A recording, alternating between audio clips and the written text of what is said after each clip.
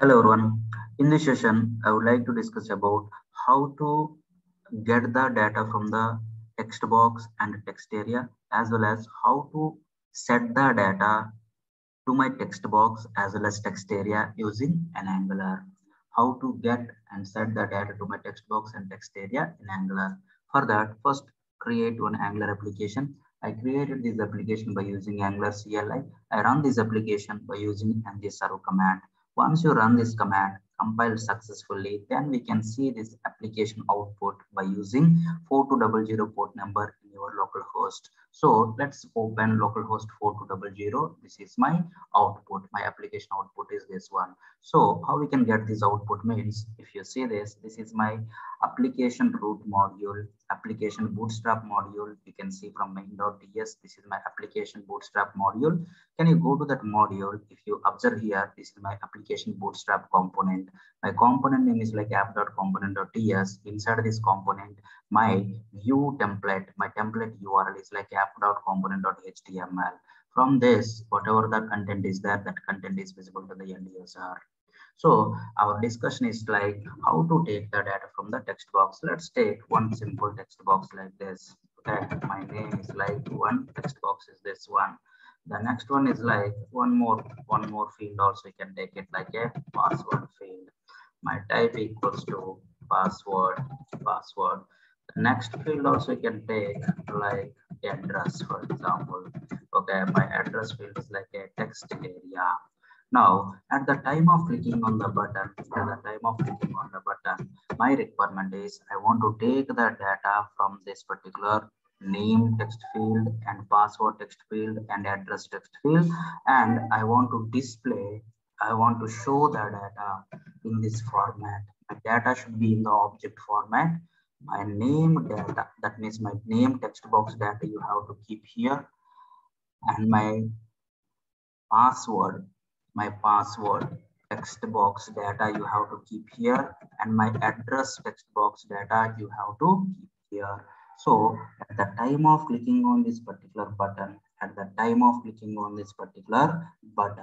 my data in my console you have to show in this format. That is my actual requirement. So how we can start? If it is on the requirement, how we can start means, now come to my view. It looks like this. At the time of clicking on the button, my data format should be looks like this. You have to format the data like this and show the data inside the console. So for that, first my execution is going to start from at the time of clicking on the button. So that can we handle the event first. So how we can handle, already we discussed in the last video. The click event, just you can write like a handler method. This particular template is belongs to which component, app component, so that inside that component just you can write that my function click, whatever the previous code is that just I removed. Okay, just write like my console.log of function click call. First check my handler, event handler is working or not. So if you come here, yes, okay, my event handler is working. Now our requirement is what you have to take the data from this particular input controls or not. If you want to take the data from the input controls or set the data to the input controls in Angular, there has a directive, predefined directive is there. The directive name is like a ng model is the directive, so that from which input control if you want me to take the data or set the data, for that input control just you can add your ng model directive. Okay, this ng model directive is working like a two-way binding. You can pass the data from my component to view as well as my view to component also. Okay, both I will show you. Okay, with this you have to keep one that variable reference. You have to keep it. Whatever the data you entered, that data they are going to bind to this particular variable, so that variable reference you have to keep it. Not only for this particular input control, you have to keep for the password also, as well as you can keep for the text area also. So my ng model work is like, if you enter some data, that data he is going to take and he is going to assign to this particular variable what you mentioned here. Already the data assigned to this particular variable, my ng model is going to set the data to this particular text box. It's like a two-way binding. Okay, from my text box to variable he is going to assign. From my variable to text box also he is going to assign the data. First of all, concentrate on the variable. My data format is looks like this. My finally, if you observe here, it's like a JSON object. So first of all, create one JSON object. Create one data JSON object variable. So this is my data. Okay, this is my JSON object.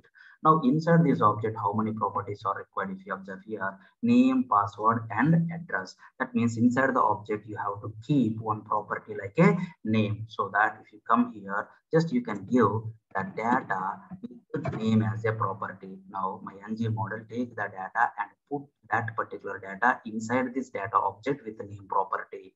Same like this here also you can put like a data password is the property. Here also you can put like my data address is the property.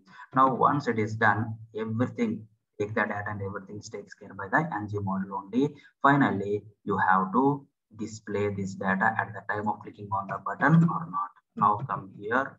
Okay, see this is the variable you created inside the class. If you want to use any variable by using object reference only, we can use it, so that you can use by you can call by using this. Now it gives me some error. What is that error? You know, the ng model is not known property. Why? Because this ng model taking the data and everything is going to taken care by one of the module called as a forms module. That module you have to load in your root module. Here my root module is like app module. Can we get the forms module first? Okay, my forms module is coming from @angular forms. Just get the forms module. Shortcut is like control space, then that time you can see that forms module. This forms module you can register in the import section. You can register in the import section. Now my error should gone. Okay, now you can refresh the page. Now you can see this. My name is like such, and my password is like okay 123 and my address is like my. Now at the time of clicking on the button, now see this, you can see this data. You can see this data. This is the way okay we can get the data from the input controls, and you can prepare the JSON object how you formatted, in which format you want me to prepare the data. Like this you can prepare it. Now you can set the data, you can get the data like this, but I want to set the data by default. If you want to set the data, very simple thing. Now see, if you come here, the ng model, any data you enter, that data he is going to keep inside this particular variable or not. Any data already there inside this particular variable, that data also inside input they are going to set, so that inside this particular variable can you set the data by default. Okay, now this is my variable. Inside this variable can you add my name property is like a Sachin by default. Now if you come here, now see this, my Sachin, it has to visible in my text box. Yes. Okay, by default, if you want to add like my password equals to okay 123, and the address is like by default these values. If you want to set, yes, you can set it. But because my ng model is like a two-way binding, if you want to do some extra changes, you can do it. That changes also will reflect if I click on the button. Say this, that changes also reflected or not. This is the way we can set or get the data from the text boxes as well as text area. Thanks guys. Thanks for watching.